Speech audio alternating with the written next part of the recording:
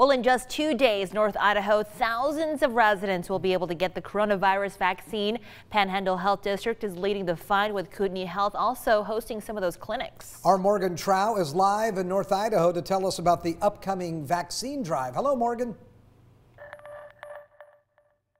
Hi, Tom, Regina. This sign is up in preparation for the drive on Monday. And Kootenai Health says that they opened their appointments at 9 this morning, and by 10, all 1,000 of them were booked. North Idaho will be administering around 2,800 doses of the coronavirus vaccine starting February 1st for residents aged 65 and older. Kootenai Health and the Panhandle Health District have partnered together to distribute the shots. It will take multiple weeks, as the director pointed out, to be able to do this. So if any additional types of vaccines are authorized, it will allow us the opportunity to vaccinate more people at one time.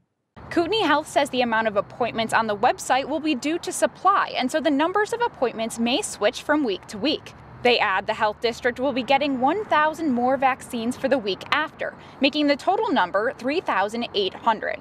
If you were able to make an appointment on your designated day, come to Kootenai Services at 2205 Kootenai Health Way.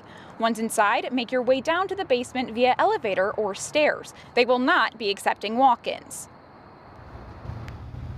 And if you are not able to get an appointment today, what you want to do is set a note in your calendar for Wednesdays around 4 p.m. because that's when Kootenai Health will release their appointments. They're also asking that if you did sign up and get an appointment, when you come here, make sure that you bring your ID for proof of residency and so that you can show your age, because this rollout is for those who are 65 and older. But reporting live in Coeur d'Alene, Morgan Trow, KREM 2 News.